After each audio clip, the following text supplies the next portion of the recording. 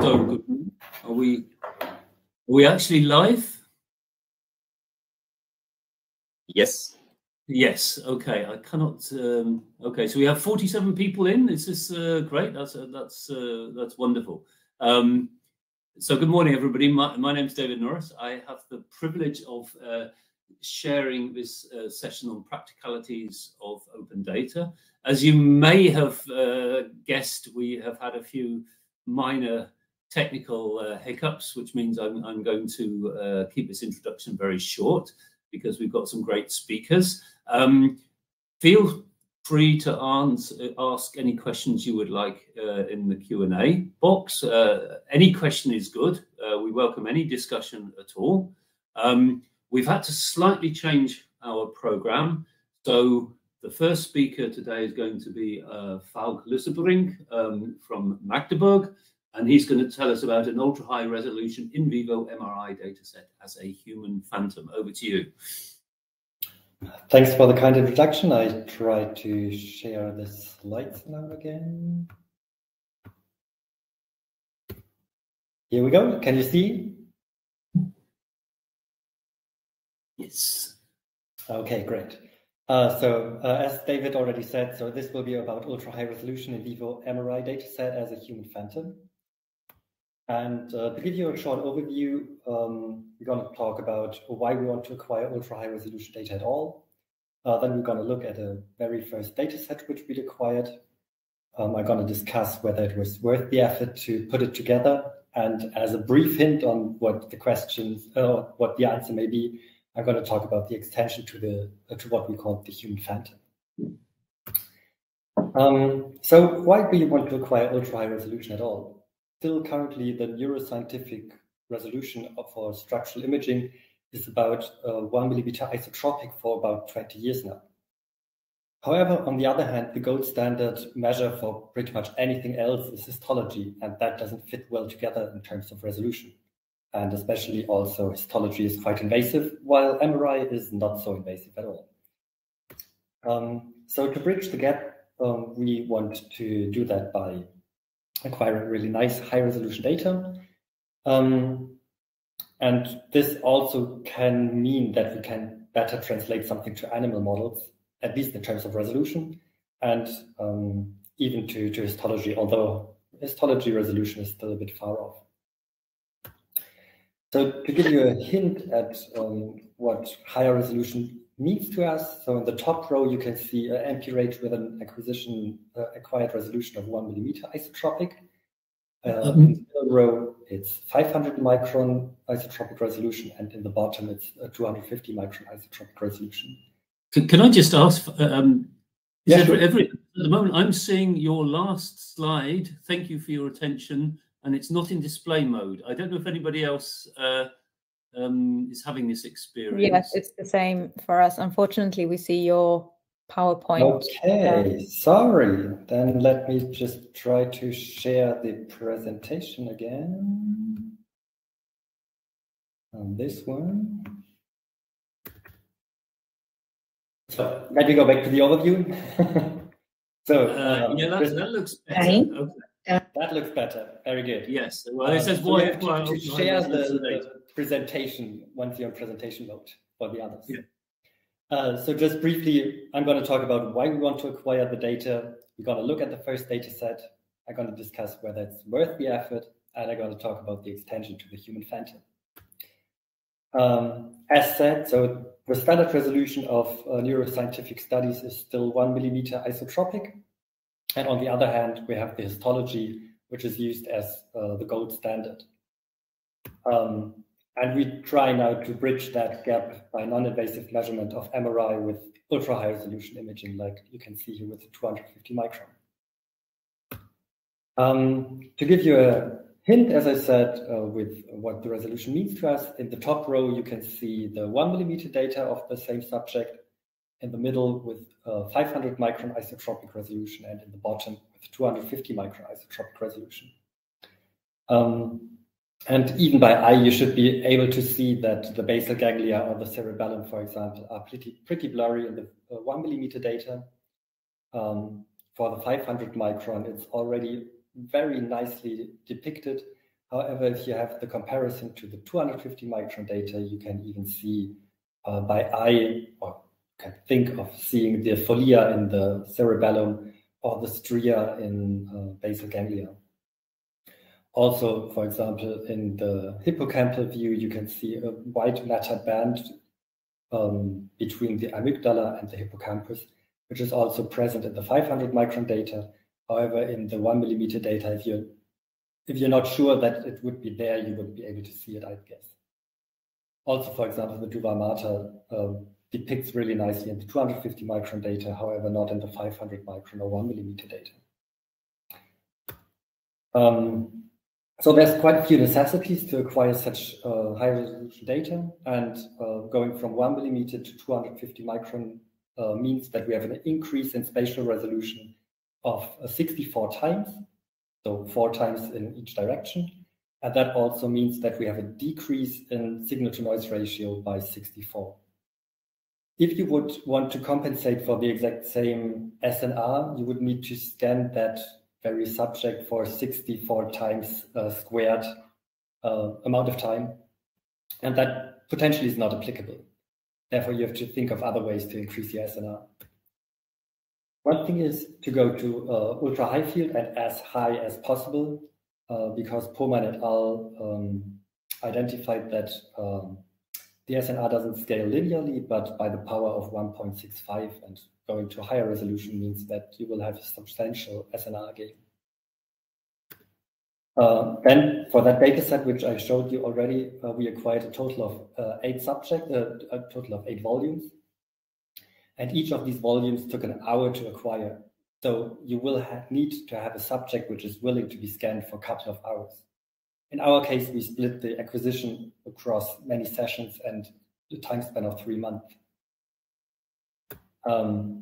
Then, furthermore, in order to acquire data with that high resolution and that long scan times, it's absolutely necessary to have a suitable motion correction setup. In Magdeburg, we use a prospective motion correction. That means that prior to each acquired case baseline, we update the field of view, and therefore we can compensate at least for rigid motion of that subject during the scan. So we made quite a bunch of data publicly available, which we acquired in that way. So the scanner's raw data is available in the ISMM raw data format, which is about 1.2 terabyte in size. The reconstructed data and pre-processed data, each about 6 gigabyte. The average of all those 8 single volumes is about 2 gigabytes, and the motion data, in case you're interested from the tracking system, is about 1 gigabyte. Alongside the data, we published a data descriptor in Nature Scientific Data. Obviously, the data repository is available following that link to our Dryad repository, and the raw data is available in our university's data repository. It was quite challenging for me, at least, to format the data according to bits, because I didn't have any experience before that. However, I guess it was quite worth the effort, because we got quite a few inquiries for collaborations scientifically and artistically since we published the data in, I think it was 2018. We have more than 60,000 downloads of that data from the Dryad repository. However, for 2 years now, or 1.5 years, it's not tracked anymore, so numbers might be even higher currently. We got 77 citations. The article was tweeted or mentioned in 130 tweets roughly, reaching up to 430,000 followers. It was picked up by news outlets, blog posts, YouTube videos, and even Wikipedia. And that's why we came to the conclusion, okay, we should extend that data set. And that's what we did. We were lucky enough that that same subject has been in very many studies in Magdeburg. And to give you an overview of what we now call the human phantom, is we have structural data with T1 weighted and T2 weighted acquisitions. We have DTI data, we have TOF, or we have QSM, and based on that QSM, a venogram, and also some resting state data. And I'm going to show you the thingies now in detail. So we have 2 times a TOF sequence with 250 micron isotropic and 150 micron isotropic resolution. And although the increase in resolution doesn't seem to be that large, within coming from 250 micron to 150 micron, you can really see very tiny arteries within the brain.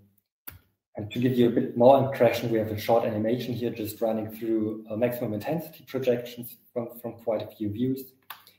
Now going into a bit more sagittal view before we see a 3D visualization of the vessels, which are then overlaid on the structure.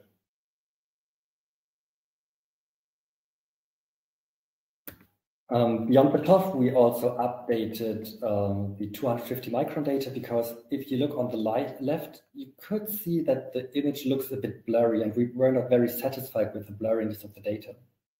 Therefore, we updated it by changing the interpolation methods of the registration method of all 8 volumes, and also because then visually the SNR did decrease. I also implemented a possibility to denoise data during reconstruction.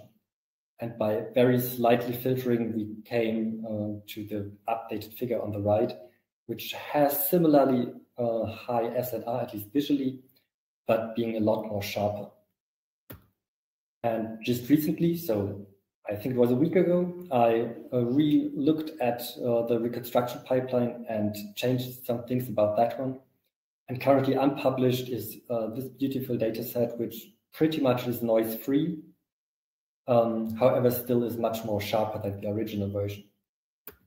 And now what we were not able to see before is, for example, the stria of Genari in the occipital lobe is now visually or can be detected just visually also.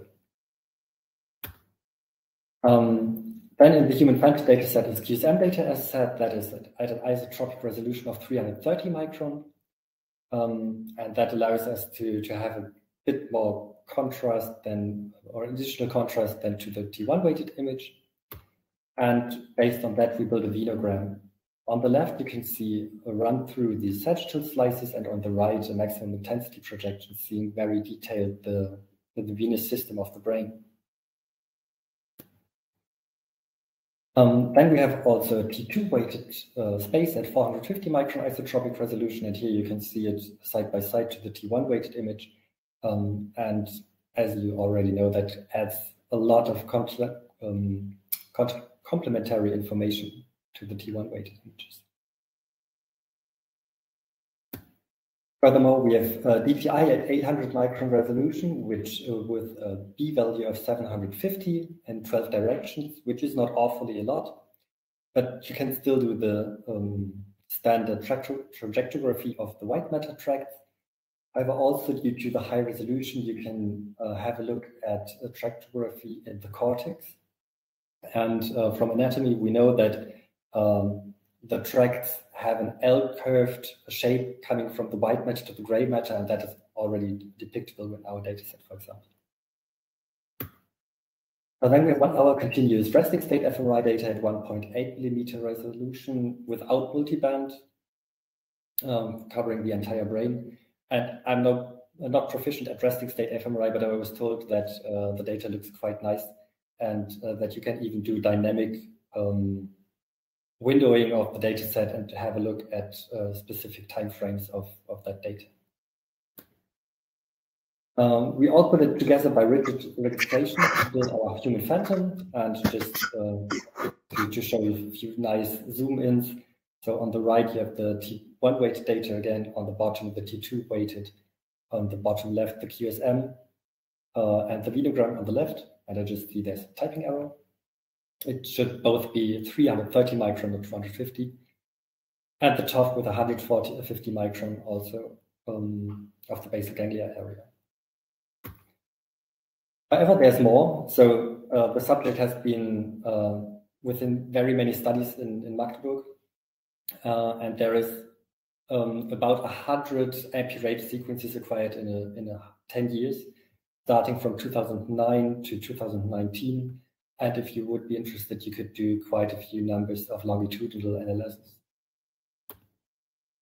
All of these data are yet again publicly available in as open formats as possible. The imaging data is structured according to bits. The raw data of a very specific 8 back-to-back scan is in Siemens raw data format, because that can be used in the reconstruction pipeline I put together. This time we also included all sequence protocols and scripts used to generate the data. Then the data descriptor is yet again available in another scientific data publication. The data repository is mirrored at our university and Open Euro, and the reconstruction pipeline used is available in my GitHub repository. So, and I want to conclude my talk with an email that reached us in early 2020 from colleagues in Illinois, and they wrote the following. Thanks for making your open source Data70 publicly available. We used it to make arguments to bring 7T to our campus, and we'll be getting a Tera in the fall. We printed out the 7T data as a wallpaper for our new MRI history museum, and that history museum has the very first 2 MRI systems of Paul Lauterbur, which were built in 1975 and 1979. Thank you so much for that great resource. And I couldn't feel more honored that our dataset hangs now in a museum covering the exhibitions of Nobel Prize winner Paul Lauterbur.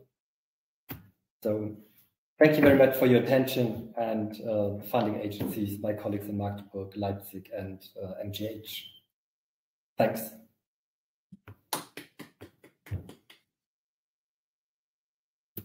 So,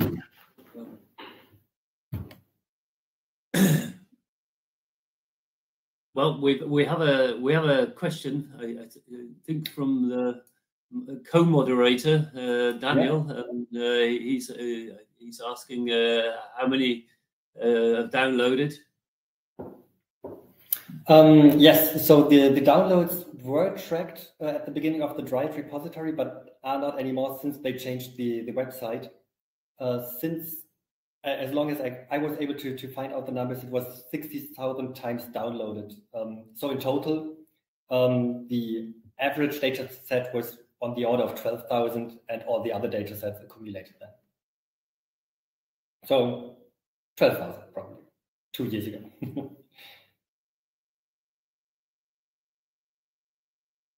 Do we have any more questions? I don't see a lot of stuff coming in the Q&A. Do you think this is the future? Are we going to do studies like this? At what level would it get? So the n equals 1, and what prospect do you see for n greater than 1? We are currently in the process. We just also got an upgrade to our Tera system, and once everything is established, we're going to do another study with a total of 10 subjects acquired at that resolution. First, the structural only, and first we're going to try to build an atlas out of it. So anyone interested in really high resolution, either for neuroanatomy, for teaching, something like that, I think that's a great resource to not just have it in drawings or histology, but really MRI data at that high resolution. Right. And yeah, this is probably not really a session about acquisition, but I can't quite restrain myself. Is the distortion along the read gradient matched for all of these different sequences, or is there some slight misregistration? So wherever applicable, we did a distortion correction for the EPI-based data acquisitions. So with a point spread function approach. And apart from that, we only rigidly registered data. Okay. But they seem to match quite well. Yeah. Okay. Yeah, we shouldn't go into this probably in too much detail either. Anyway, you can just ask me offline. Yeah, we could cover it. Well, I would love to, but I've got to. I think we should now find the last person, or the next person standing from the other presenters, because my understanding was that Jeanette had to talk as soon as possible because she has to go somewhere else. So without further ado, we move on to the Traveling Volunteer 4D Flow project. So over to you, Jeanette. Yeah. At first, thanks really for having the chance to share with you some thoughts. And you know what I did in the beginning, or when I was asked for the traveling volunteers for D, I asked back if there is a chance just to talk about quality assurance itself. And I was allowed, David, so I will do a little bit going into that direction. And in the beginning, and just a disclaimer, I'm a cardiologist. So a lot of aspects will just come from a clinical perspective, and from that view, what we really need. And that was the reason brought us to the idea of the traveling volunteers. I'm sure a lot of you are doing that. But the background really was the following. You know, probably some of you know that publication from Tim Leiner, and originally he is a Philips scanner. And what I only want to show, and usually it should be animation, you could use a GE scanner, Siemens scanner, Philips scanner, whatever. At different points, all of us have the chance during the imaging chain to implement artificial intelligence. So that is what brings us forward, hopefully, yes, really to good results to drive patients' outcome. But the issue is that at all of those points, beginning from the question, of course, bringing it towards the reports, we have a huge influence of our so-called quantification. Probably you, for sure, you better than me know that MR or MRI just have not the chance to give a really quantification in the metrology sense. But from the clinical perspective, we are just using it. And of course, usually we are, we don't have a part really in the classical reconstruction of images. Of course, we influence the image quality, but the most important thing for us is, especially in cardiac MRI, that we start to quantify, for instance, the chambers of the heart, to quantify the mass, to quantify the ejection fraction. And there we have a lot of confounders. And that is something what really brought us toward the idea going into a quality assurance. What is that when I'm talking about confounders? That can be just a reader, that can be a different software, that can just be the scanner itself, the sequence, and all of that, when you change that, will change just the number you get out of it. Our problem is, on the other hand, or the chance that in a lot of regions of the heart, we have to quantify it just to guide the patient. And that is always what we want to do.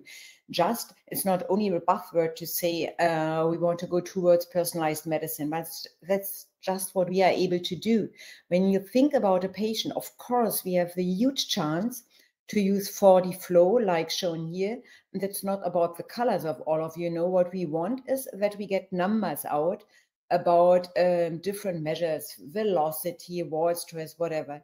And it's about the valve here with the prosthesis opening, and it's the function of the valve influencing, of course, the hemodynamics of the large vessels. On the other hand, what a heart is able to do, you see here just the function of the heart, of the left ventricle, but you are also able to quantify the so-called myocardial deformation using strain. Again, just numbers coming out. These are really just numbers, and it's not true, it's not wrong, but we use that numbers to establish a cutoff and then to say it's just a pathology or it's just normal.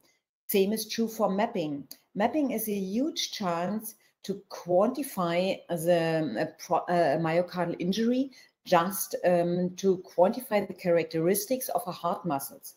Is there too much water in? Is there too much fibrosis in? Is there a perfusion defect? Whatever. That is about the structure, and all of that is playing together.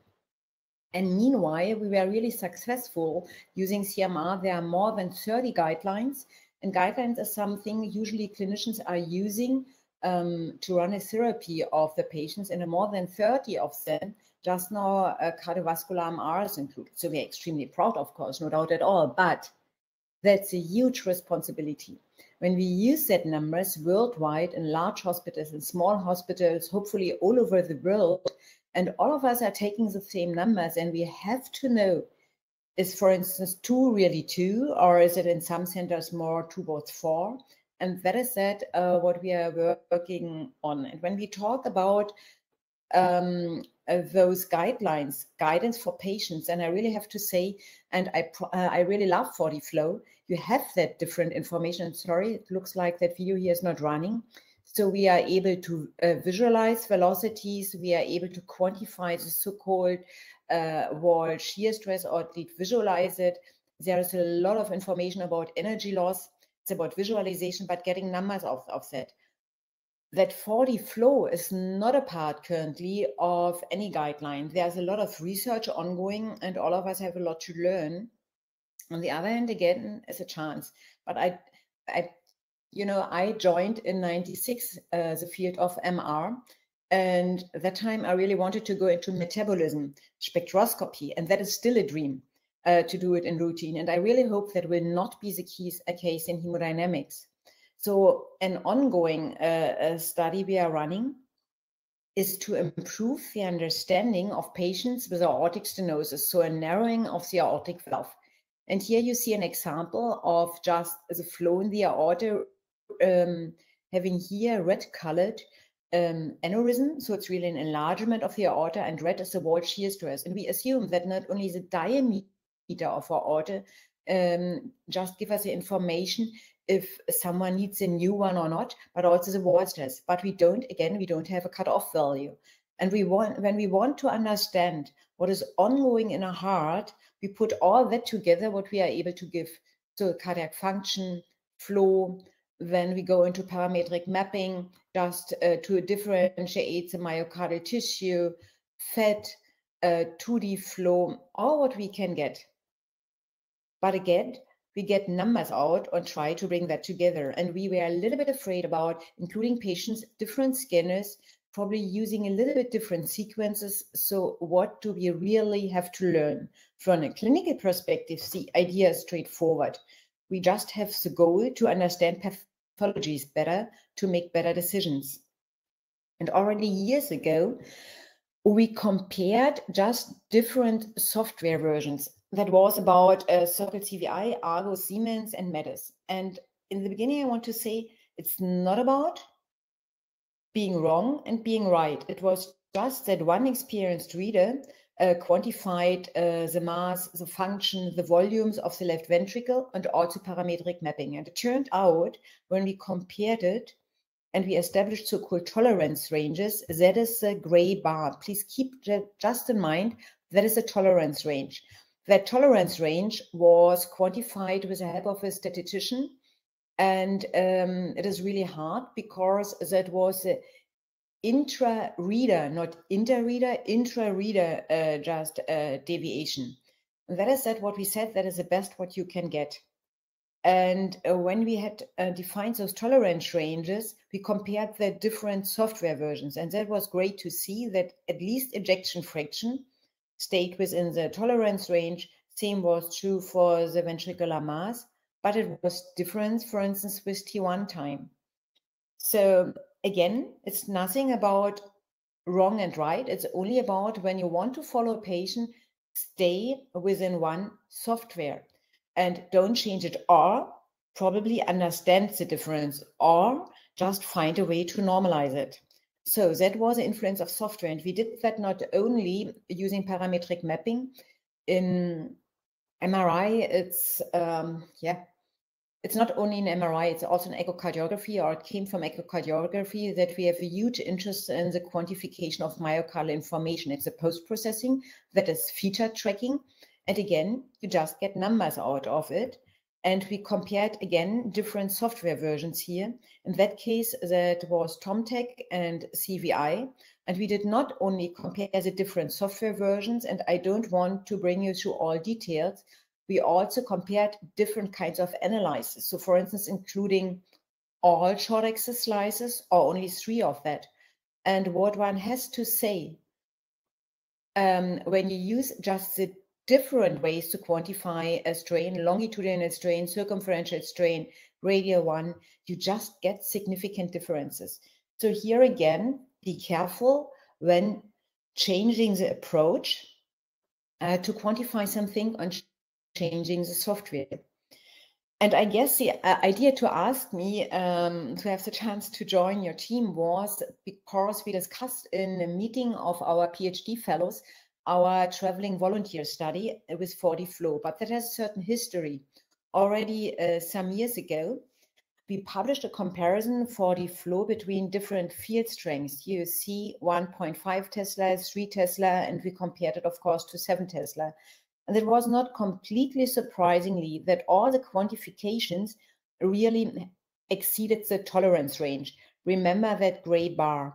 And at first, and I really have the honor and the chance to work close together with different, not me, our group, with different scientists. And at first they were a bit frustrated because they said, no, the sequences are really working well. And so they did. And the correlation, so just the usual correlation graph was amazing. That was really very good. But nevertheless, when we really want to get numbers out of that, again, to guide our patients, then there are significant differences. So that was true for different field strengths, but also that was a comparison of GE, Philips, and Siemens, 3 Tesla scanner. And here again, exceeding the tolerance range. What we did was not the way here with the different vendors that we harmonized the sequences, to be honest. The reason was that you will never get it done. So you will never reach, to my opinion, the ultimate goal that all of us worldwide are using completely the same parameters. So what we asked the vendors and also the sites, use the best what you are using in your clinical routine or in your research. And there we have different numbers out of it. Never mind, remember our planned study, and there we decided that we want to include patients at different sites of the Charité. That is our university medicine in Berlin. And you have to drive, for instance, from the south to the north, more than 1 hour by car. And we have established a research network there. So all the different research scanners were enabled with the same setting of cardiovascular sequences, including mapping, including 4D-Flow. That was what you have seen in the beginning. These were no clinical routine scanners. They were usually located just in a setting and established a protocol. And before we started that, there we had our 20 healthy volunteers, and all of them were scanned at 3 Tesla scanners, all from Siemens. And we had also the goal to use the Philips scanner at the German Heart Institute, but then COVID came and we were not allowed just to enter that. We compared also to 1.5 Tesla, but that there is a difference, we are not astonished. And our traveling volunteers experienced different sequences, also, for instance, mapping. And just now I will share with you preliminary results. That is just the first shot, and we have to go into that. So it was T1 and T2 mapping, different scanners, and we were really happy to see that here just the standard Molly and the standard T2 stayed just within the tolerance range. But what we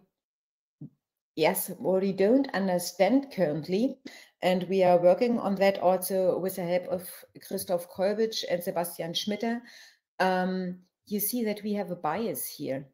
And these are, again, different scanners. And we were extremely astonished to learn the scanner at CBF in the south and at CCM, they were similar. And that at CCB is the Skyra Fit, the others were Prisma Fit. Never mind. Those ones, the Skyra Fit and Prisma Fit, just were really in the same range. And the other one was different. That was one software for the evaluation and one reader. So one has to say, okay, it seems to be comparable. It stays within the tolerance range, and you see that the differences are not so large. In T2 maps, our normal value is below 50 milliseconds. That was just a difference around 2 milliseconds that it was working. I'm sorry that these are so small points, These were 2D flow. I only want to show that it looks like when you compared it that there was a huge scatter, but here again, 2D flow. We were happy to see that just peak velocities that just stayed again within the tolerance range in all that 20 volunteers. 4D, and we measured it at different parts of the aorta. So you see here 6 different levels. And again, one can say when we compared it, it stayed within the tolerance range. But again, we had somehow differences between the scanner. It looks like a certain bias, and currently we don't have an idea.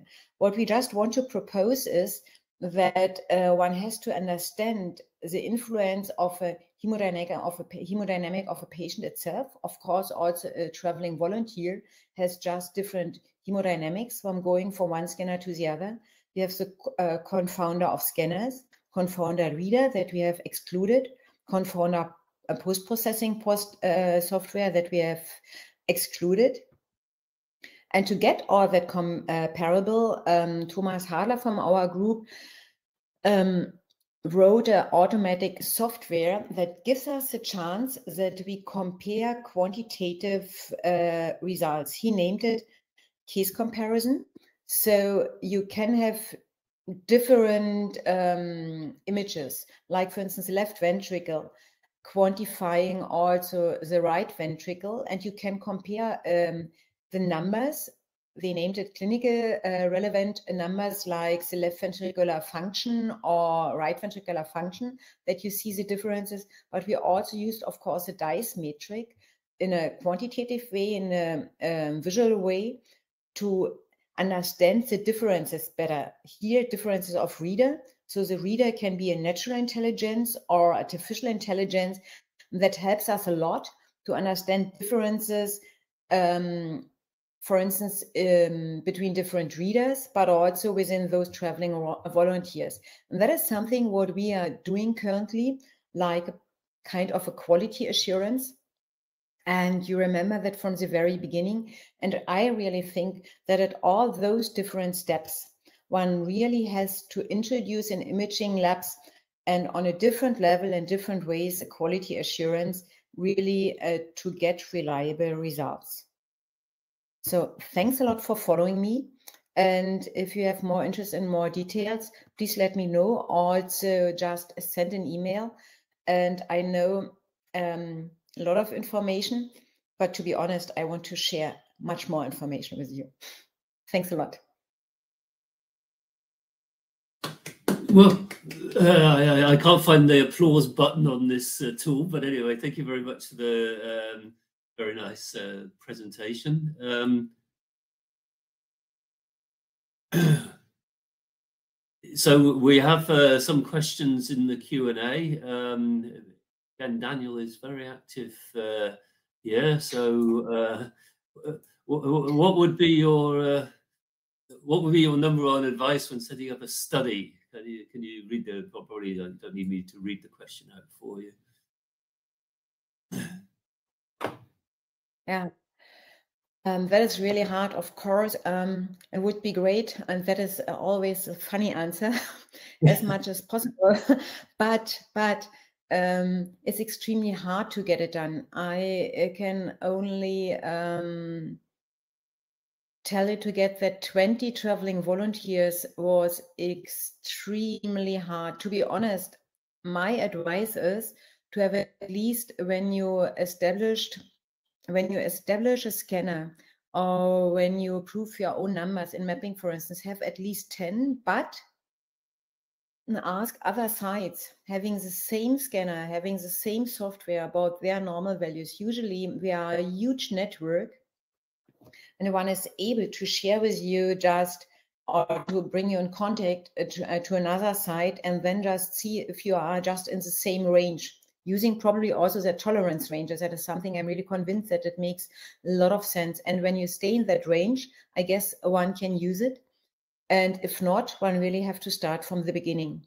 And when we established our really first normal values, to be honest, we had around 100 normals, but you never can do it, for instance, with contrast enhanced sequences. And building a 4D flow phantom and moving that around, would that give you, I mean, because then you remove the inter-session variability in the same subject, right? Which is, I think is the biggest statistical bugbear of your study. You are so right. And that is that also what we discussed in that meeting, that a 4D flow phantom would be amazing. Currently, we don't have one. And the PTB, you know, I guess very good, Sebastian Schmitter, Tobias Schäfte. Due to our results, we somehow decided we will create one and use it. We have a 2D phantoms at time, and that we used. And there we did not have differences. So, but only at one side, just to travel that phantom again, it's also a challenge. Yeah. By the way, that mapping, we have a phantom and we are scanning that really once a month. Right. Mm-hmm. I also got one more question in the chat.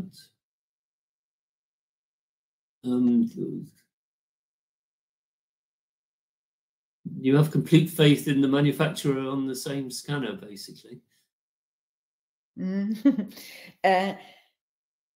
know, once I have seen in Shenyang how scanners are built, so I would say there's no scanner exactly the same, but you are totally right. At least, so for instance, a Prisma should be a Prisma, Prisma Fit, a Prisma Fit, and the sequence. So I would say that variation one is able to fix. That was the case with our traveling volunteers. 2 of them were really the same. The third one was a bit different. It was Skyra Fit and Prisma Fit. But interestingly, one of the Prisma Fits and the Skyra Fits had really very similar numbers. But you know, when you try to reflect the real world, and you know, we have, for instance, one cutoff for all the patients worldwide. And we will never have the same scanners worldwide at every site, hopefully, because otherwise I would assume the quality will go down. So we need Siemens, Philips, and GE to be a little bit provocative. And so we have to understand the differences between the scanner. I don't know what you think. That is what I think. Yeah, I think the problem would be that to reduce the variation between scanners to the sort of level we would need would probably increase the price enormously, because it would the tolerance in the manufacturing would go down. And of course, the elephant in the room as far as the gradients is concerned is that different manufacturers cheat in different ways with the gradient, so you don't have a truly linear gradient of the same quality everywhere. But okay, that's perhaps a different matter. I'm talking in the hope of encouraging more questions from the Q&A. Is there anybody else who has questions? We seem to have a very large audience. It's your chance to get some information from Jeanette. Silence. Silence in the chat. Okay. Jeanette, it was great hearing you, and thanks for mastering all the technical challenges. And well, thank you again. And I guess we're a bit ahead of schedule, actually. So I was anticipating a bit more sort of burning discussion here. But if we have no further questions, then I think we will go back to where we should have started. So I hope well, say goodbye to Jeanette, and I hope Amy is now ready with her BigMac. Hello, let's see. Fingers crossed. Okay, I'm going to try sharing my screen, which isn't work. Oh, yay! Okay, fantastic, cool. Hey, message. So I'm hoping now you can see the presentation. Yes. Fabulous. Yay, I'm very pleased. Yes, thank you so much for having me here to speak today. My name's Amy Howard, and I'm a postdoc from the University of Oxford. And today I'm going to be talking about a new open resource that I've been acquiring and curating over the past several years. And this is called the BigMac Dataset. linking microscopy-derived microstructure with MRI signals throughout the macaque brain. So let's get started. Our ability to characterize the connectome has been greatly advanced by the scientific community's access to big data, but there are, of course, multiple ways in which data can be big. Firstly, it can look across the population at between subject variations, such as within the 1,200 subjects scanned as part of the Human Connectome Project. Alternatively, big data can act to characterize a single brain in exquisite detail, a beautiful example being the Big Brain Project, where a single post-mortem brain was sectioned with consecutive slices acquired with a Nissl or cell body stain, after which they were able to reconstruct this beautiful 3D microscopy volume. Recent work by Autio in the macaque devises an HCP-style macaque protocol which will both help improve consistency in population-based macaque studies, but also provide a crucial link to the human HCP data for cross-species comparisons. But to characterize a single macaque brain using both MRI and microscopy, we present the BigMac or BigMac dataset. The BigMac dataset includes in vivo MRI, post-mortem MRI, and multi-contrast microscopy acquired in a single whole macaque brain. The in vivo data was acquired across multiple scanning sessions. We have around 270 hours of post-mortem scanning data, well over 1,000 hours of microscopy acquisition, resulting in around 4 terabytes of raw data. So let's unpack this a little. The in vivo MRI requires structural MRI, task and resting state function MRI, and diffusion MRI, whilst the post-mortem protocol includes structural T1 maps and an extensive diffusion protocol I'll come on to in a minute. Having both in vivo and post-mortem data within the same animal is really quite rare in these kind of data sets, and it provides us a fantastic opportunity to link our post-mortem results to in vivo data within the same brain. The diffusion MRI protocol includes 2 spatial resolutions. So at 0.6 millimeters, we have B4000 data with 128 gradient directions. At 1 millimeter, we've bought B4, 7, and 10,000 with up to 1,000 gradient directions in the outer 2 shells. The high spatial resolution data allows us to characterize fiber populations with fewer partial voluming effects, whilst the 1 millimeter data allows us to obtain good SNR when we push to these higher B values. And furthermore, we can acquire 1,000 gradient directions in a feasible scan time of around 1 week. Further at 1 millimeter, we have both linear and spherical tensor encoded data, which can support more advanced microstructural models. And of course, with high B value, we obtain very good diffusion contrast. So here I'm just showing diffusion weighted images as we trace this spiral out on the Q space sphere. All of our data was acquired on a 7 Tesla small animal scanner using a spin echo multi-slice sequence with single line readout. So this protocol is beneficial because it has fairly few image artifacts, but it is fairly slow, resulting in the 270 hours scanning time. So the idea of BigMac is that we can compare our MRI data to microscopy data within the same animal that has both high specificity and ultra high resolution. So what microscopy have we included? After scanning, the BigMac brain was sectioned with consecutive slices assigned to one of 6 different microscopy contrasts.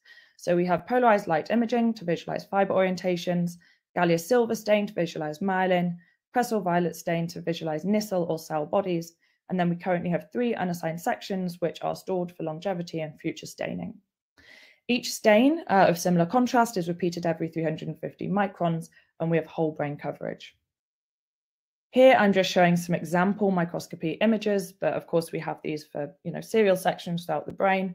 On the left, I'm showing polarized light images where PLI utilizes the birefringence of myelin to estimate the primary fiber orientation within the microscopy pixel. And the color wheel here just shows the orientations within the 2D plane. This data was acquired with a resolution of 4 microns per pixel. In the middle and on the right, I'm showing the 2 different histological stains. So in the middle, we have myelin, which has been stained brown. On the right, we have the Nissl or cell bodies, which have been stained purple. This data was acquired with an order of magnitude higher spatial resolution of actually 0.25 microns per pixel, which allows us to visualize, single myelinated fibers, particularly in the grey matter, and also individual cell bodies throughout the brain. So once we've acquired our data, I think a really important part of open data is being able to curate it. So here we want to be able to present our data in a format that is going to be highly accessible to the community or end users. So here we wanted to ask, who is our community? What are they familiar working with in terms of file types and tools they may have available? And what about our data requires domain-specific expertise that maybe we are best suited to working with? And how can we abstract most of that away from the end user so that they can do meaningful research without too many difficulties? And so here we really had kind of three different things we had to do. So minimal pre-processing of the MRI. So this is, any kind of distortion correction, registration, extracting surfaces, fairly standard. So I'm not going to talk too much about that today. And instead, I'm going to focus on MRI microscopy co-registration and extracting quantitative microscopy metrics from the histological stains. So MRI microscopy co-registration is a highly difficult issue due to the large number of degrees of freedom. But in BigMac, the co-registration was achieved using TIL, which is Tensor Image Registration Library, which is some software developed by Istvan Hazar, another member of our group. And TIL allows us to take any 2D microscopy section and register it into our 3D MRI volumes. So here I'm just showing an example output where on the top we have the native polarized light image. On the bottom, we've registered the structural MRI to the microscopy data. And here I've just used green to show the white-grey matter boundary and orange to show the tissue outline. And if we then overlay these onto the PLI image, you can see that we get excellent correspondence in the tissue boundaries, giving us confidence in this co-registration. We can then, of course, co-register every single microscopy slice into the volume. So here I'm showing the output where just this anterior portion of the PLI images have been registered to the structural MRI. And of course, you can see that, again, we get very good agreement of tissue boundaries. This is true both for the PLI, but we can then also perform similar registrations for the Nissl stain on the top or the myelin stain on the bottom. We've also spent considerable effort recently in extracting quantitative metrics from the histological stains, because the histological stains aren't fully quantitative in themselves due to variations in staining densities across the slides, which are non-biological. And so here we've performed stain segmentation. So this is where we segment positively stained pixels from unstained background. And on the top here, I'm showing example patch from the less densely stained grey matter. And on the bottom, we have the white matter, where we've derived 3 data-driven thresholds, which relate to weakly, moderately, and strongly stained tissue. We can then perform stain segmentation from across the entire slide to extract these stained area fraction maps, where here you can appreciate why we have different thresholds, because using the weak threshold, we can see how myelin is varying across the grey matter, whilst the strong threshold allows us to visualize or quantify myelin variations across the densely stained white matter and also the subcortex. We can further perform structure tensor analysis, which is a type of texture analysis to estimate the primary fiber orientation per microscopy pixel, where again, I've used the same color wheel as for PLI. We can perform this both on the myelin stain slides, but also interestingly on the Nissl stain slides, due to the fact that the cell bodies tend to align with the fiber orientations, both within the white and to a large extent the grey matter. If we compare the structure tensor output to polarized light imaging data from an adjacent slide, we can see that we get very good agreement of the fiber orientations, where these two modalities corroborate one another nicely and give us confidence in these different microscopy outputs. With the histology stains, we can, the Nissl stain histology, we can again perform stain segmentation, but here we can go further and we can actually perform cell segmentation to try and segment individual cells to the best of our ability. And this allows us to extract additional morphological metrics, such as cell area, circularity, the number of cells within a given region, the approximate cell radius, or the nearest neighbor distance, for example. And so you can see here that we're really able to build up this kind of a bank of different quantitative microscopy metrics that allow us to describe the tissue microstructure.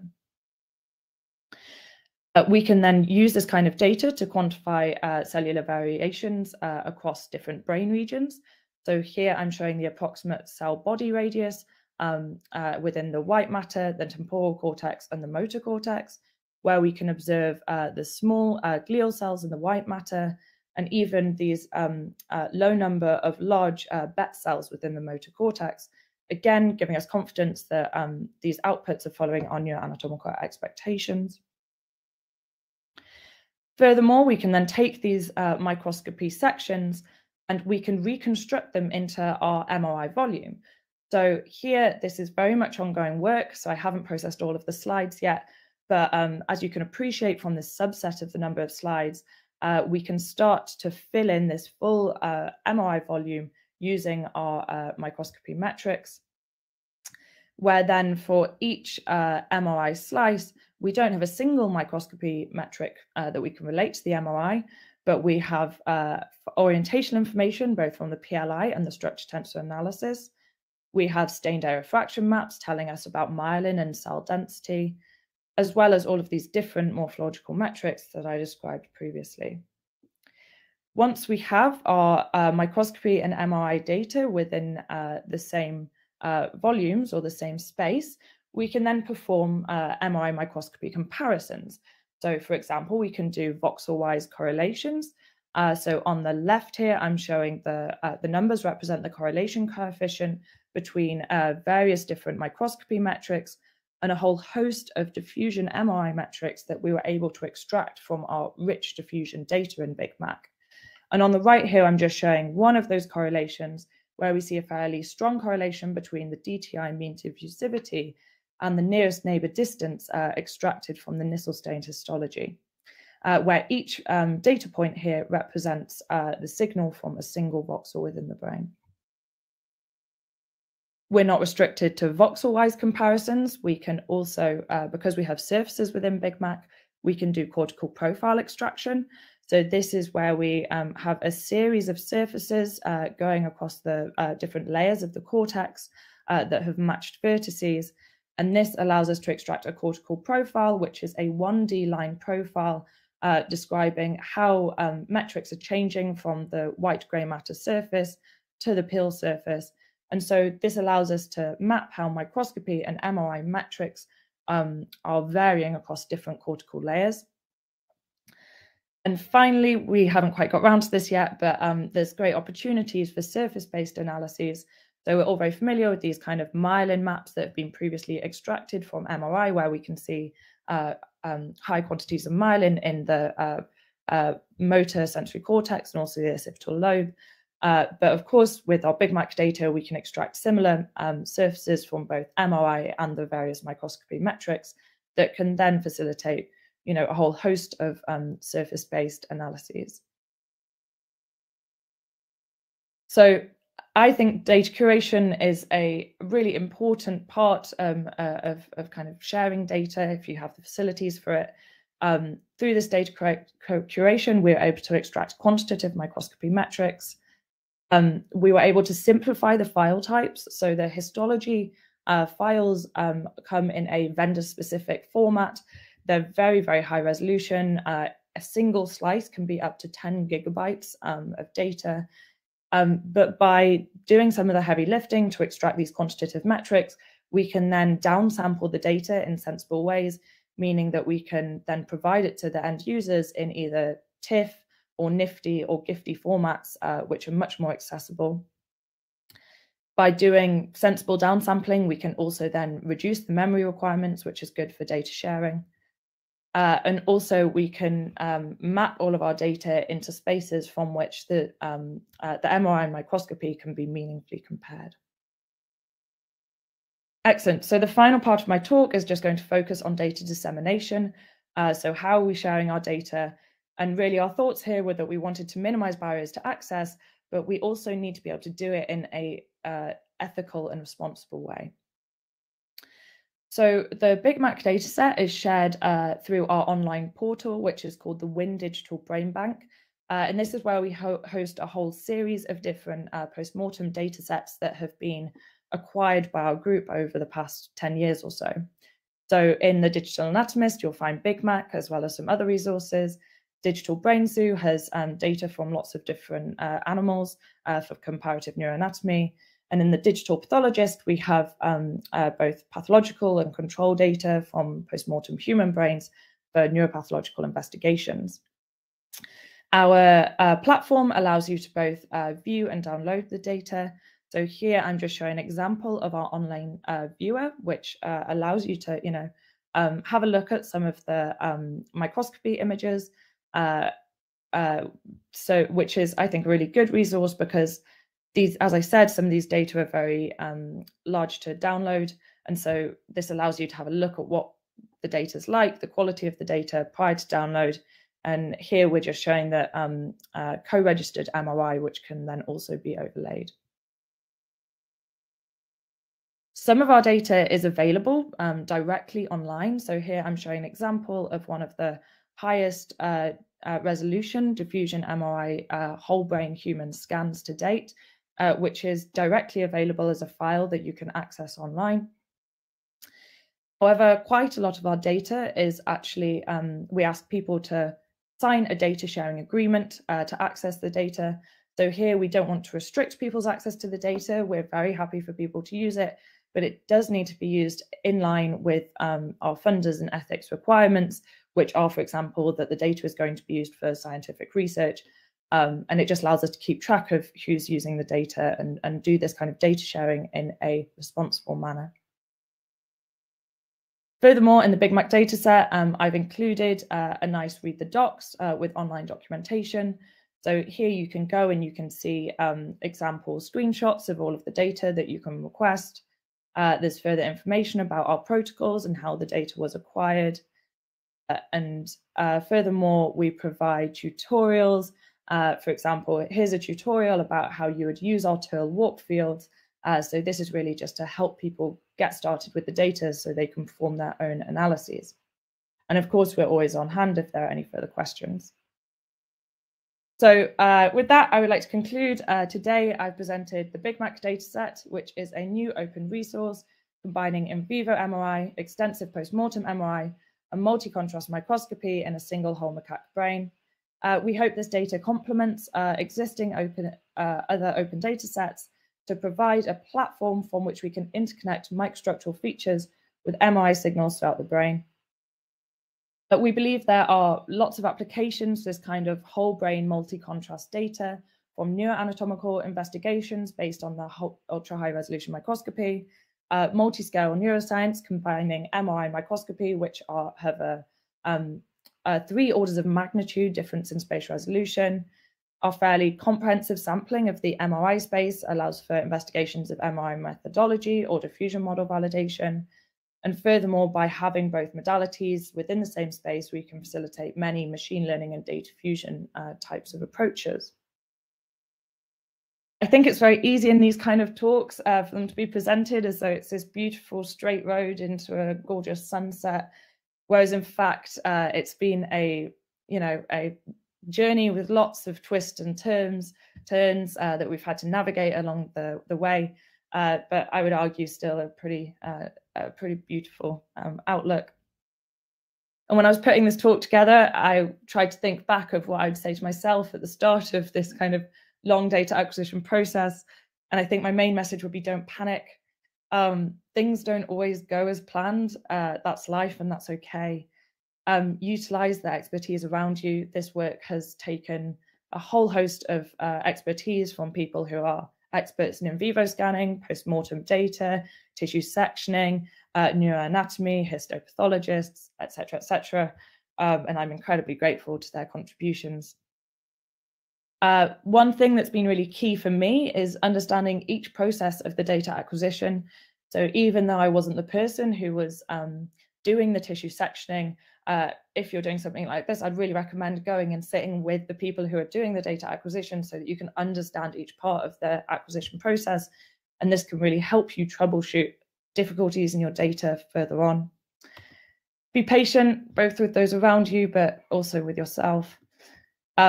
And my final comment would be that sharing data is always valuable. Only more recently has our group really had the facilities to be able to create, you know, this fairly fancy online platform with a viewer. Even if you don't have facilities like that, you never know who your data is going to be useful to. Different groups have the facilities to acquire different data. Maybe there's something special about your data. We've had lots of people request data from us even before we had the fancy online platform, and we were using a much more simplified format. So yeah, please do consider sharing your data because it can be very valuable to others. And with that, I would just like to thank all those who've been involved with the project. You're welcome to look at our preprint, and thank you very much for listening. Yeah, thanks very much. So we already have a question coming from one of the other speakers, actually, Amy. So I'll pop it up on the screen for you. So is the algorithm for registration MR to histology also publicly available? Yes, TIL is publicly available, and it's actually released as part of FSL. So it's one of our tools. If you just Google FSL Wiki or TIL University of Oxford, you'll be able to find it online. It's a very kind of modular software so that it is able to work in lots of different situations. That does mean that often you have to write a config file for exactly whatever your situation is. So if you're using block face images or not. So there can be a little bit of heavy lifting at the start to get your config file right. But once you've done that, you can then roll it out over every slice. And we're incredibly happy with the results. Okay, thank you for that. We have another one. Well, a very interesting psychological question. Being patient. Yeah, I mean, it kind of made me laugh when I wrote this on the thing because I'm not sure that I would describe myself as a very patient person. Yeah, I think it's just not stressing too much when things go wrong. Like, things always go wrong. Data's not perfect, but that doesn't mean that it's not valuable. Like, I think that the more that people are willing to share data and the amalgamation of open data that we can get, like, that's always going to be beneficial to the society. And just, you know, being able to let things go every now and again when it doesn't quite work perfectly. Yeah, I mean, if we have plans to do a second BigMac, and I think that there are definitely things that we would change. But I also see great value in the data that we have acquired. So yeah, I'm very pleased. Yeah, maybe it's just accepting you are impatient, actually. Exactly. Coming to terms with it. Okay. Well, we still have you've got to. Right, you're not off the hook yet. Cool. So how do you deal with the higher spatial resolution of microscopy data when linking it to the different spatial resolution of the MRI? Yes. So there are like different ways in which you can do that. My approach is that, so what TIL allows us to do is that we can map every single MRI pixel to a microscopy volume, like microscopy voxel. And so what I like to do is I can get that mapping. I know I can loop over for every voxel. I know which microscopy pixels I should include across the entire volume.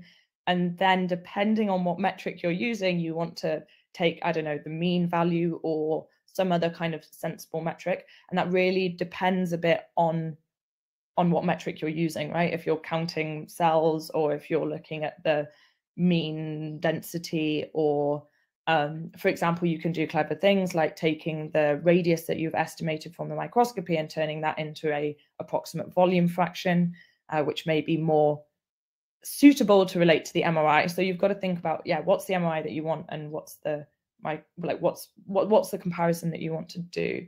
But yeah, I recommend, like, my approach is to not down sample the microscopy data before you do the mapping to the MRI, because then you're going to get lots of interpolation effects. Instead, the TIL framework allows us to just say, okay, all of these pixels are included within my MRI voxel, and then you can do that kind of mapping. Do you lose histological information on the road when linking different spatial resolutions? You don't have to. So, for example, you can, I mean, you can take the mean value, but you can also quantify, I think I showed the axon radius, which was a distribution within a local area. You can have that full distribution where we've counted every single cell within a voxel. So you can start comparing a distribution which represents every cell. For example, if you want to compare fiber orientations, you can extract the fiber orientation from each pixel and then combine it into something called the fiber orientation distribution, which is basically a frequency histogram of all of your fiber orientations. And then you can directly compare that with an equivalent that you can extract from a diffusion MRI model. So there are, if you just want to take the mean, I don't know, stained area fraction, then yes, you don't have pixel-wise information, but you can do other things where you can retain information about every cell or even pixel-wise information. Okay. Actually, being much more of an experimentalist myself, I wanted to ask you, some of those diffusion acquisition times were incredibly long. How did you guarantee the temperature stability? Yes, it's hard, is the answer. So we did get a little bit of signal drift due to temperature instabilities, but that was minimized by, we had very long warm-up periods. So every time we changed B value, we had, I think, 4 hours where we just threw the data away to try. Yeah. I mean, when you're scanning for a week, 4 hours to throw away data is not. Yeah, sure. Yeah. But that's just to get the temperature to then be fairly stable. And we also do control the temperature within the bore by, I think we have like cold air flowing through it. And they've done previous experiments to try and show that the temperature is fairly stable with that method over a long period of time. Yes, we did get some signal drift because we were doing it for a week. And we did some corrections for that. So we just fitted to it and then tried to correct the data. Right. And I suppose, reusing the same question is always very economical. So I'll put the same question to you I put to Falk. This is a great n=1 data set. Do you see potential in scientific potential in n greater than 1, and how would that start to look? Yeah, 100%. So we have some plans to do a BigMac too. The main thing with these kind of multimodal data sets is that the microscopy takes a phenomenal amount longer time than the MRI. So you want to acquire all the MRI you possibly may ever want before you depart on the microscopy acquisition. So we have some plans for the scanning, and then we will do some further microscopy acquisition. We also do have other macaque brains from the Oxford that have less microscopy staining, but they do have some stains. So at least within certain slices, we can start to look at what's the between subject variability within the tissue microstructure, which within a macaque should be much, hopefully less than in a human, because there's much less variation in the cortical folding. And if you can kind of quantify what that variation is and demonstrate that in some regions it's quite low, that then allows you to utilize the microscopy from a single animal with more confidence when comparing it to MRI data from other animals that don't have the microscopy. Obviously, it's not as good as having both data sets within the same brain, but at least by quantifying the variability, it allows us to kind of do those kind of comparisons with increased confidence. Yeah, and again, being a bit the devil's advocate, I'm not sure MRI is always the leading modality in outside of human imaging, and I mean, people put a lot of effort into doing invasive electrophysiology. Wouldn't it be a better modality to link up with the sort of so you would do all those complicated experiments multiple times with the invasive electrophysiology, depth-dependent electrodes, and then do all the post-mortem and the MRI stuff on them, wouldn't that give you more insight into the structure-function relationship? I mean, those are incredibly large data sets as well, right? If we're thinking about Frankfurt and well, you've got a lot of electrophys in Oxford as well, right? Yeah, I think that's a really interesting point. I think the MRI hopefully allows us to try and map between animals where different things have occurred. So if we can somehow match up with those kind of data, that would be phenomenal. I don't think we have any plans to do electrophysiology on the second macaque brain, but yeah, I mean, 100%. I think if we can use MRI as a mapping between the different macaque fields, that would be fantastic.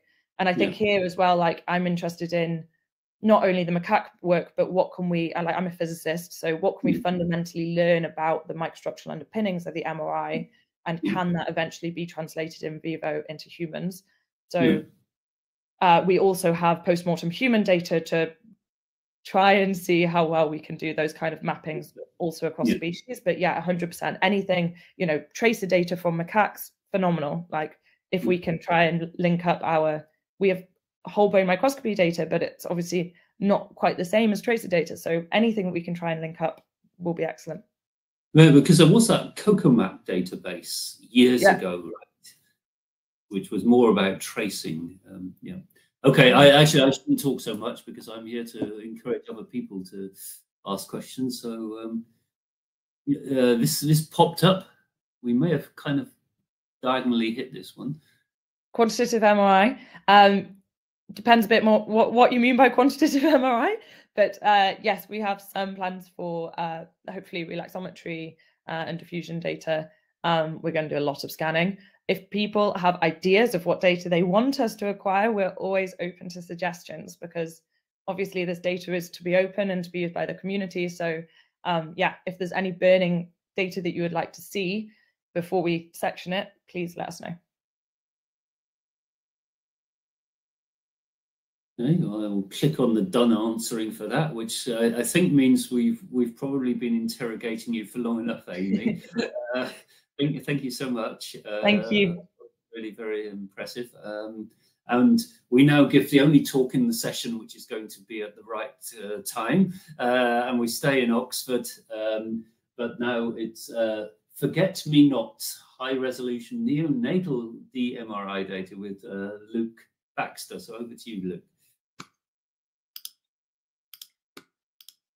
Great, thank you very much. So are you able to see my slides in presenter mode? Now, yes. Great. So yes, thank you for inviting me to present to you on this study that we carried out not too long ago.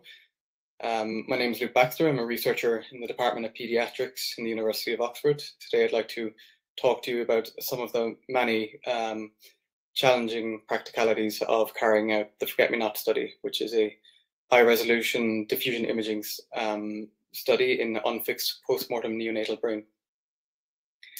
So a brief outline of the talk. I'll just very quickly highlight some of the main interpretability challenges for neonatal MRI in general.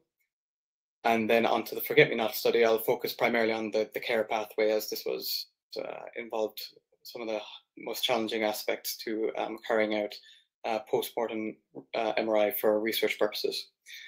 I'll briefly highlight some of the MRI acquisition protocol components, and if we have time, onto initial results and some data sharing considerations. So, as I imagine most people are aware, the original Human Connectome project commenced back in 2009 and studied young adults between the ages of 21 to 35. Since then, other components of the Human Connectome project have extended the age range that's been studied into older populations as well as younger populations, and the Forget Me Not study is a sub-study of the Developing Human Connectome project. So this is at the youngest age bracket. So the Developing Human Connectome project focuses on infants aged 20 weeks post-conceptional age or post-menstrual age up to 44 weeks. So this is neonatal and prenatal age group. The Developing Human Connectome project is an ERC-funded collaboration between 3 universities. You've got the King's College London, Imperial College, and University of Oxford. One of their core goals is to create a dynamic map of the human brain connectivity over the specified age range. And as of June 21, the 3rd data release has been released for public use, and it includes over 800 neonatal data sets. So since the release of these data sets, some very stunning images of group average tractography results have been produced. So these are from one of the DHEP's pipeline and analysis outputs, these images here, which have been averaged across 20 infants for each of the age bins between 38 weeks and 44 weeks. And from research like this, we have been able to deduce kind of the approximate age of appearance of some of the major white matter bundles throughout the developmental process. And the kind of currently most accepted kind of sequence of appearance of these bundles is presented here at the bottom. But a lot of these rely, pretty much all of these sequences rely on diffusion data, which has some severe limitations, especially in the neonatal population, primarily for reasons of motion. So we've got at the top a recent scan that we carried out in Oxford. It's not diffusion scan, it's a bold scan, but I've sped it up just to show kind of the degree of head motion that is pretty typical. This is by no means one of the worst subjects that we've had. This is pretty standard. And below is an example of the kind of artifacts that we see in some of the diffusion data. So we have between volume motion as well as within volume motion, signal dropouts and spin history effects. And while there are very sophisticated pre-processing pipelines for dealing with these kinds of artifacts, there's always the underlying risk that either there are false positives or false negatives in what you're seeing, and it could be driven by motion underlying effects. Another major problem is the spatial resolution. So on the left, we've got, at the top, we've got a neonatal T2, that's a 40-week infant's brain. I've put that next to the adult T1 to get a size comparison. So if we have 1 millimeter voxels in the adult, that has a lot smaller effective spatial resolution in the neonates. And then when we get into the neonatal population itself, there's a large degree of heterogeneity from week to week. So we don't actually use a single standard brain template. We have one per week. So the kind of GIF going on loop at the bottom is kind of cycling through all the different templates that we use. So there's a massive amount of size and shape variation even within that narrow age range. So to potentially address some of these problems, we have turned to looking at postmortem imaging. So this here enters the Forget-Me-Not study, and the primary aim is to provide high-resolution diffusion MRI data for connectivity and microstructural estimates in the postmortem infant. Some of the kind of primary goals would be to better understand the developing of the mature human brain in its early life, validation of the DHB in vivo dMRI outputs, see if we can see the same kinds of tracts appearing, and improved interpretability of also of ultrasound, clinical ultrasound images that were acquired in these infants prior to their death, and facilitating a bridge between histology and MRI. So this was a feasibility study, and this is currently N of 1 results that I will show. And the primary set of challenges was around setting up this effective care pathway. So I'd like to kind of walk through the steps of this and also kind of highlight some of the major challenges that had to be addressed. One of the key ones was participant eligibility. So eligible participants were kind of identified by an independent clinical team that were caring for the baby or the mother. This was not something that was identified by the research team. So any judgment about the appropriateness of approaching participants for this study was done by the clinical team. The potential participants were not identified to the research team until the clinical team were comfortable that the baby was eligible and that the parents were suitable to be approached for the study. Then after identifying eligible participants, the next major challenge was how do you go about approaching the parents and recruiting them for a research study under very difficult circumstances. The parents of all infants who die on the neonatal unit are offered the option of post-mortem examination, and this is a standard part of clinical care. So while the clinical team are discussing having these discussions with the parents about post-mortem, the clinical team would ask the parents if they would like to hear about post-mortem imaging options for research purposes. Then if the parents agreed, the clinical researcher would then approach the parents to provide information about the study, to hand over a patient information leaflet, to answer any questions that the parents may have. The clinical researcher then would leave the parents with as much time as possible and appropriate before reapproaching to further discuss the study, answer any additional questions parents may have, and take informed consent. So in terms of eligibility criteria, we had a 48-hour cutoff period, beyond which we deemed it was inappropriate to include a long MRI scan for research purposes. And of course, the clinical researcher on the team who was describing the study and recruiting the parents was highly competent in neonatal care, had experience of handling these difficult bereavement situations, and was intimately familiar with the kind of care pathway for those children, those babies to date. During the recruitment period, there were 8 infants that were identified as eligible. The parents of 2 infants declined to participate. 4 eligible infants were not scanned due to either technical difficulties in setting up all of the kind of scanning acquisition things, which I'll get onto momentarily, but also a lot of the practical challenges in coordinating people. So if it's potentially obvious if an infant is not going to survive, you might have quite a bit of time to get everything in place. Whereas if it's a bit more unpredictable, then getting everyone in where they need to be, and communication between the research team, the clinical team, the mortuary, at last minute can be quite difficult. So there's a loss of eligible participants at this point. But of these 8, 2 infants were recruited and scanned. So the next situation that we had to deal with is post-mortem care and transport. If a parent was willing to take part in the study, how do you actually transport the baby from the neonatal bereavement care unit to the scanning suite?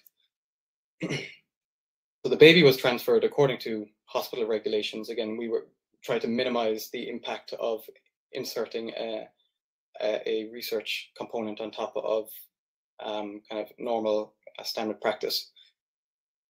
So we tried to follow the hospital regulations as closely as possible, but there are some things that had to be adapted. For instance, deceased babies are usually transported to the mortuary by porters using metal containers. However, we used a pram in the study, as parents were offered the option to accompany their baby during transport to the scanning suite. So the pram was considered much more dignified and less upsetting when parents were accompanying us. However, that using a pram raises a host of other problems as you move through the hospital. So the baby had to be completely covered over so that the contents of the pram could not be seen by passers-by. The last thing you need is somebody peeking in or asking questions. Then, once successfully transporting the baby to the MRI suite, the parents have their chance to say their final goodbyes, and they leave as the imaging begins. The next component of the study was the actual imaging acquisition, which I'll get onto in further detail in a moment. And then after the scan, the infant has to be transported to the mortuary. So we carried out multiple dry runs to get every aspect of the kind of complex care pathway down as clear and as dignified and appropriate as possible. So we transported during the dry run our test dummy to the mortuary using the same pram. It's at this point we realized that this was absolutely not an appropriate thing to do according to the people in the mortuary. It's not appropriate to use a pram to transport someone to transport an infant to the mortuary. So at this point, the image is slightly incorrect on screen. The porter did have to transport the infant in the metal container. And then at the end of the study, the clinical care team would talk to the parents about the study, get their parents the parental insight about their experiences of the whole experience of taking part in research postmortem imaging study. Another topic was support for staff. For instance, the scanning center that we scan the infant in is a research center, sorry. So not a clinical setting. So in order to not make any of the other researchers in these facilities uncomfortable or uneasy, all the scanning was done outside of hours. We had to wait till after 6 p.m. and before research started the next day. So it was done overnight, and also this introduces another time constraint. There was also on-site psychiatrists, whom staff could visit if they required counselling. We had the on-site charity SNAP, which is the support for sick newborns and their parents, who are also available if the staff wish to debrief or reflect on their interaction with the family. And the last component was PPI input, which is patient and public involvement. This is the research team worked closely with the on-site charity SNAP, who were fantastic in providing a lot of their kind of expertise and insight into designing the study, an appropriate care pathway, making sure that all the parent-facing documentation was appropriate, and they actually provided a pram specifically for this. And so that is the kind of overall care pathway from beginning to end. And as you can see, there's lots of ethical and practical challenges that had to be addressed in setting up this feasibility study. But even the kind of single component of this picture here, the imaging, that this was another host of challenges.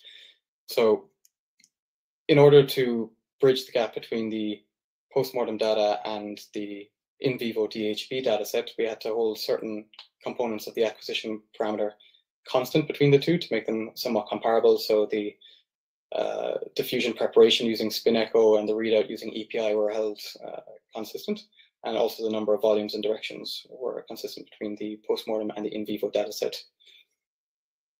So with these constraints in place, then we also tested multiple parameters in terms of B values and trying to get the spatial resolution as high as possible. In order to get high spatial resolution with reasonable SNR, this is why we're at 7 Tesla. But of course, using 7 Tesla scanning, using diffusion sequences for multiple hours causes a lot of heating issues. So this causes both ethical and kind of image issues. So the ethical issues is we do not, of course, want the tissue, the infant, the body to be in any way degrading during the scanning period. And also we tried to hold the temperature constant so that the diffusion properties weren't fluctuating over the course of 7 or so hours. So we developed an active cooling system, which is the schematic is outlined here, and this pumps water through a cooling pad, and this was developed and piloted extensively using porcine pig brains, and we had thermometers inside and outside the pig brains and tested over multiple B values and a host of other situations. And in all instances, the temperature was kept at the kind of temperatures of the mortuary, which is approximately 10 degrees. And the active cooling system was quite successful in maintaining temperatures at 10 degrees, plus or minus, I think, 1 degree Celsius over the course of a 7-hour scan. In addition to maintaining a consistent temperature, there was also the fact that this is unfixed tissue at 7 Tesla at low temperatures. So the optimum T1s and T2s and other tissue properties that need to go into optimizing the acquisition protocol is not really well documented at all in the literature. As a result, there was a need for some initial piloting. However, we knew that the recruitment phase was going to have really low numbers, so it was deemed inappropriate to dedicate an entire scan to piloting. So we used 1 or 2 hours at the beginning of the first infant scan to pilot a few different parameters, such as B values, and got them as high as possible. There's also a time constraint that even over the course of a 7-hour scan, trying to get this spatial resolution and this many volumes meant that there was a limit to the spatial resolution. At the resolution we achieved, which is 0.8 millimeter isotropic, the SNR was quite good, but I believe if we went to a higher spatial resolution, we would have actually run out of time. So those are some of the main kind of physics and acquisition-based challenges that we had to address. And now I'm just going to show some of the kind of data that were acquired. So we acquired 2 infants worth of data, but they were both featured quite a lot of brain pathologies, and one of the infant's brain had such severe pathologies that we didn't actually attempt to analyze it at this stage, because it was just registrations were failing and so on. So I'm just presenting N of 1. This is a young male born extremely prematurely, as in 23 weeks. So a normal term age birth is 40 weeks gestational age. This male was born at 23 weeks gestational age. As you can see, he had a severe grade 3 intraventricular hemorrhage on the left brain, and the ventricles are quite severely dilated. So this infant, this neonate, died at week 24 and was scanned within 18 hours of death. So you can see some of the ultrasound scans that were taken prior to death, the massive amount of information that we can gain from using this high resolution MRI to kind of better understand and interpret these ultrasound images. Next to this is the one in vivo dataset subject from the typical DHB dataset. So we identified 5 infants that were age matched, 29 weeks old, and presented here side by side to get a comparison for the differences in spatial resolution. Quite nicely, you could make out some features. I'm not sure if it's going to be visible at your end, but you can see between the kind of darker cortical plate and the underlying white matter are kind of a white hyperintensity layer, which is a transient zone called a subplate. And we kind of got the average intensity across one of the hemispheres, the non-pathological hemisphere, and plotted the intensity as a function of depth, just going at right angles to the surface. And we were able to see this little peak in T2, which occurred about 1 millimeter deep, which aligned up with this superior subplate. So we were able to resolve this, and these purple lines here are the 5 individual in vivo subjects, and the purple line here is the average of those in vivo subjects. So in the in vivo subjects, in no cases were we able to resolve the superior subplate, but in the postmortem high resolution data we were. We also have a lot of concern about the kind of how much of these phenomena are going to be due to the death process rather than actually just really it being equivalent to an in vivo subject. So to test whether this is an artifact or not, we downsample. I couldn't see any of these purple lines, and I'm not sure if other people were having the same experience, so I just asked as last time. So at the moment, I'm only seeing the left side of the screen with post-mortem in vivo, and then I could see the orange blip at about 1 millimeter, and then I couldn't see, and then I wasn't sure which purple lines you were talking about. Can you see the cursor? I see your cursor either. I don't know if you've got your cursor and laser. Oh, you can see the cursor. Oh, sorry, I've been using the cursor quite a bit, so I don't know why you can't see the cursor. I'm sorry, but well, maybe it's only me. But it was all going fine up until this point. But I thought I might as well interrupt you rather than have everyone sitting there wondering. It's not overly. I can just move on to the next section anyway because it's not a key point. But the point is anyway, quantitatively we were able to kind of demonstrate that we could resolve this. And after downsampling the high resolution image to the lower resolution image, this little blip in intensity disappeared.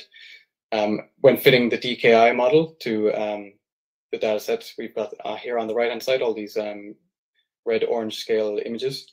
On the top row is the forget-me-not high-resolution data, and on the bottom row is an exemplar subject that's been age-matched from the DHB dataset. And again, there's a kind of a high degree of correspondence between the two, which was reassuring. Also, as you'd expect, kind of better tissue contrast. So if you look at the middle column, the fractional anisotropy on the top row, this is in kind of the inverse of what happens in adults, where in adults you might have high fractional anisotropy in the white matter and lower in the gray matter. In infants, it's flipped due to the low myelination in the white matter and the kind of highly aligned apical dendrites in the pyramidal cells in the cortex. So you can see the really high FA values in the cortical plate in the forget-me-not data set, and much better tissue contrast due to less partial volume effects. Also, you can notice the massive difference in the scaling of the diffusivities between the two data sets, which is driven primarily by, I guess, the temperature differences. We also looked at cortical radiality. So on the right here is a histology section of a human motor cortex from 28 weeks postmenstrual age, which highlights the kind of apical dendrites that I was mentioning in the cortical plate.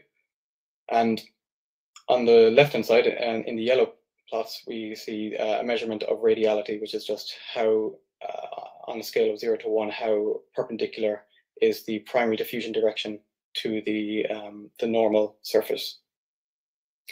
And in all cases, we would expect this radiality to be very, very high, but in the in vivo data sets, in areas of high curvature, these areas had quite low radiality due to, again, partial volume effects in regions where there's high curvature, and these were better kind of resolved in the higher spatial resolution forget-me-not data set.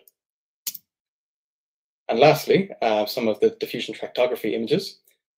These are just some of the tracks that we identified using one of the FSL's standard tools. I think is AutoPTX, which has now been replaced by Extract, and we identified close correspondence between the post-mortem tractography results and the in vivo tractography results. Again, I'm only presenting results for the right-hand side of the data, because the left-hand side had severe pathologies which caused major issues with the tractography results. So some conclusions and data sharing points to highlight. One of the main takeaways we got from this is that it is indeed feasible to collect high-quality post-mortem MRI data from unfixed tissue using sequences that are closely aligned to the in vivo DHB dataset for research purposes. The care pathway for this infant postmortem research study was well received by the clinical team, the research imaging center, and the parents participating. Using some very brief questionnaires at the end with the parents, we identified that they had a very positive experience of the two sets of parents that took part in our research, very positive experiences of it, and they felt like they were giving something back to research and kind of helped give some meaning to the tragic event. One of the main highlights or main takeaway points is that close and effective communication was absolutely critical for any of this to occur. In order for effective communication between the research team, the clinical team, the mortuary, we had to have dedicated staff who worked on the unit, who knew exactly the comings and goings of everything on the unit. In terms of data sharing, we would of course love to make this an open data set, but due to ethical restrictions, as we wrote in our manuscript on Cornell bioRxiv, it's appropriate to monitor access and usage of the data, as it's highly sensitive information. It's pretty much impossible, I guess, to make this non-identifiable, because given the low numbers of infant deaths, simply stating that it's in the John Radcliffe Hospital over a certain year, it's quite easy to identify subjects. One other point is about postponing data release. We thought it might be worth postponing the data release to prevent any risk of data exposure to grieving parents. just in case these parents might be in research themselves, and the last thing they need during a difficult period is to see the data set of their recently deceased infant. So as this is all of the summary points I wanted to highlight in this Forget Me Not project. As you can see, there was a lot of difficult challenges, but I think the data coming out of it is going to be really useful, and we're hoping to get this project up and running again. It had to take a bit of a hiatus during the COVID lockdowns, and we're slowly ramping it back up. So this is a massive effort from a giant team based in Oxford, and so I'd like to thank all of them and everyone here for listening, and the event organizers for inviting me to speak. So thank you very much.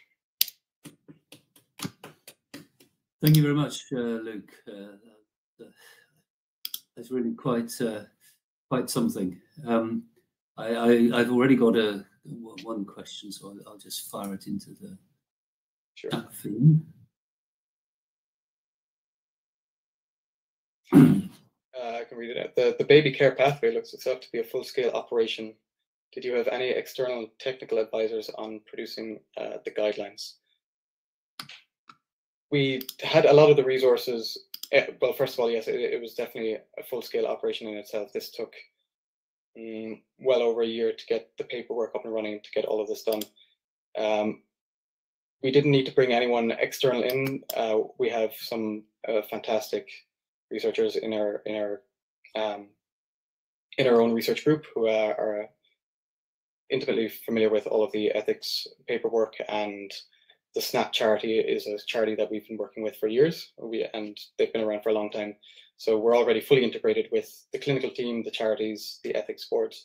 But yes, I agree, it was a full-scale operation. Yeah. Well, we've got some more questions coming up, so I'll just feed them into you as they arrive.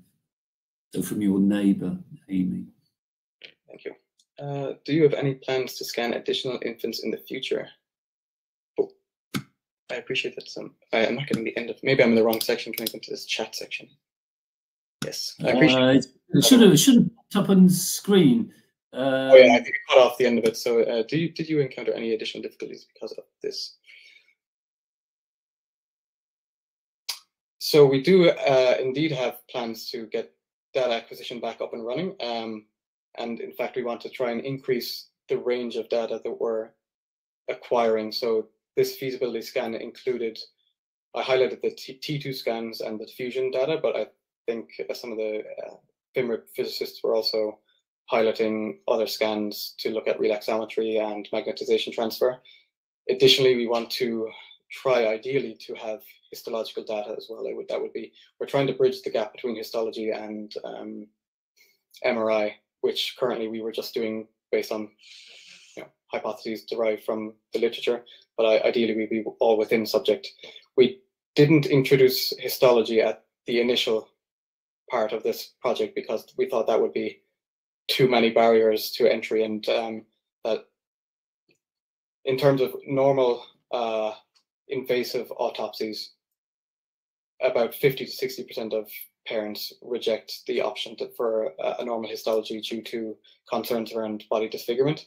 So this would be a massive issue, and hopefully something that imaging can help alleviate, just doing imaging-based autopsies. But ideally, we would like to introduce that component as well.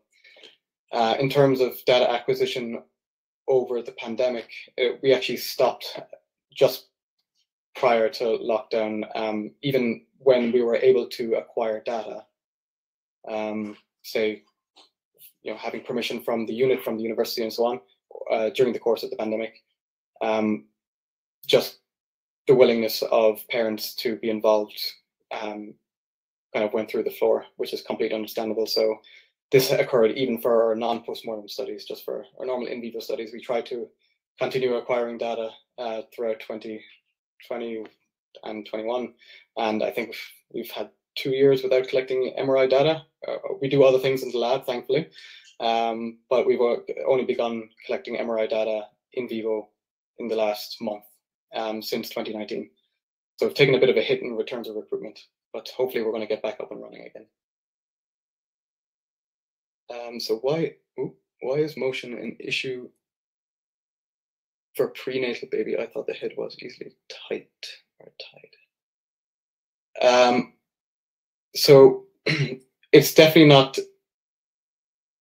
So we use similar comfort measures to adults. There's no firm, nothing overly firm holding them in place. So they have a lot of padding around them. We are highly concerned about hearing protection. This is obviously for in vivo scans.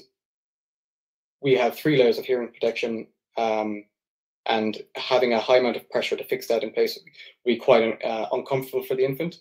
So if there's any degree of tightness, the infant will be quite upset and the scan will not even commence.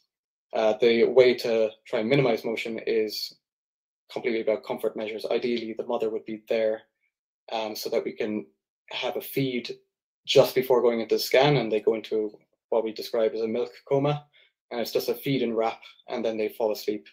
But if there's any sort of desire to move, they have quite a lot of wiggle room, especially in this direction, whatever that's called.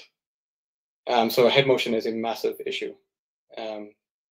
It's not fixed nearly as tightly or as you might think.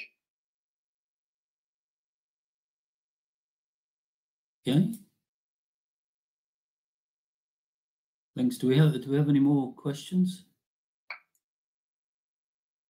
If not, I'd like to thank Luke for a very impressive talk. And I'd like to, right. Wow, you just when you thought you were off the hook. I was done here. Due to the way that we're beautiful with that motion, it looks to me that we do see the cortical subplate anti-weighted DHB data. Maybe the bump was at 1 millimeter. T2. Let me go back. I think you can see it. Maybe. Yeah, I think if you squint hard enough, you can potentially see some lamination in the in vivo data sets. And to kind of try and prevent us from making stuff up and just claiming that we were seeing things that we wanted to see. This is why we did add quite a few quantitative components to it. So I didn't actually present a lot of the quantitative data here. I just showed some pretty pictures. We did try and quantify these blips, and we couldn't actually see it quantitatively. But I agree that in some of the higher quality T2 in vivo data sets, you can see quite a bit. And this was a particularly good subject. We picked it to give it a fair comparison. They're not all as beautiful, unfortunately.